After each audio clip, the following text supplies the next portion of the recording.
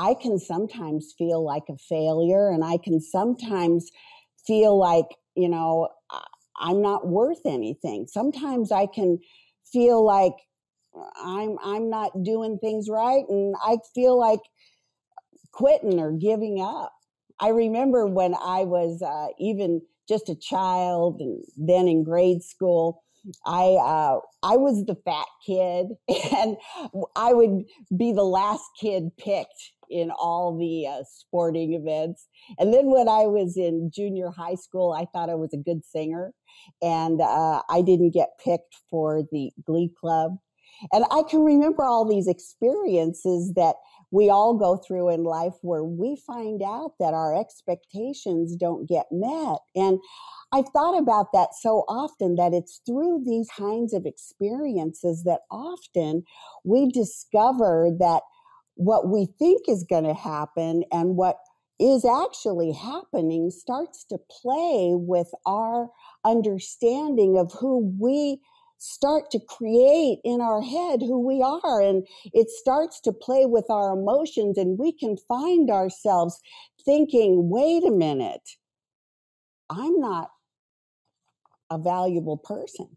And then if we're not careful, we start to act in a way that can become destructive, and we devalue ourselves.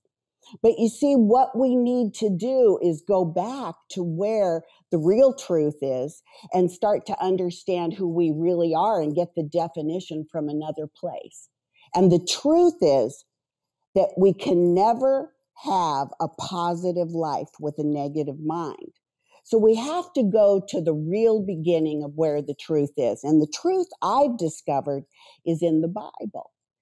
And the verse that I've discovered works for me is the one that says, I am a masterpiece. And I want to share it with you. The Bible says we are God's masterpiece. He created us anew in Christ Jesus so we can do the good things He planned for us a long time ago. That's in Ephesians 2:10.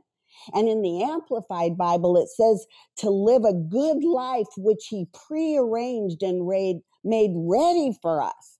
God has a plan for me to live eternally, and it's all pre-planned good for me. You see, I am created, you are created for a good, positive, happy life. That's the exciting news today, is that we aren't created for failure. We aren't created for anything except to live this wonderful experience. Jesus said that He came to bring us abundant life. See, that's exactly opposite of what many people actually think today. There is a new beginning no matter what.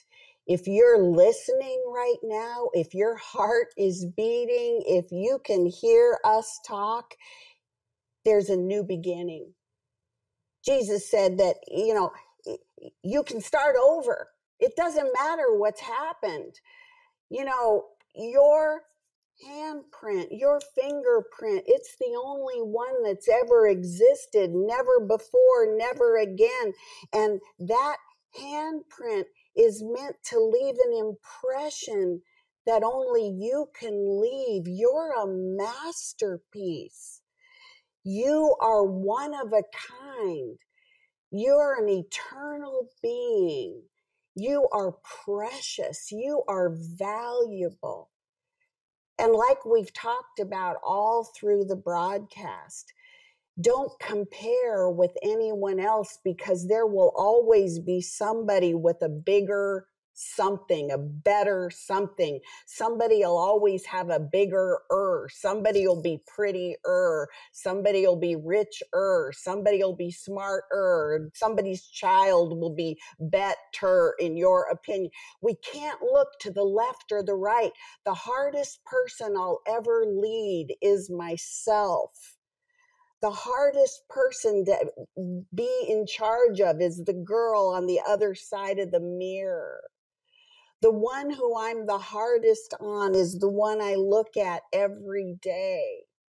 Often I've found myself thinking, if the person came to me who needed help and I was chatting with her and she brought the problem to me that I was having myself, what would I say to her? And I would often be more kind to the woman coming to me with the problem than I am to myself.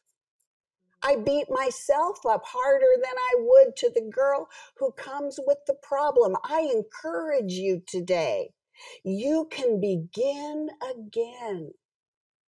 It's not a coincidence that the people in the scripture put their problems on display, and God uses those stories to let us know that you don't have to be perfect to be used by Him. I've been married 47 years. It's not perfect. I'm a mom, not perfect. I'm a friend. I've made mistakes. We all make mistakes. But the wonderful thing about Jesus is that He takes us just the way we are. And He says, come unto me. And today, you're worth it. No matter what, no matter where you've been, it's never too late to begin again. And you today, my dear friend, have it in yourself to start over because you're worth it. And I'm so grateful today that we have a chance to tell you that Jesus loves you and that you are part of the plan for eternity. Hi everybody, I hope you enjoyed this video. Subscribe today and you'll never miss a new upload. Thanks for being a part of our Better Together community.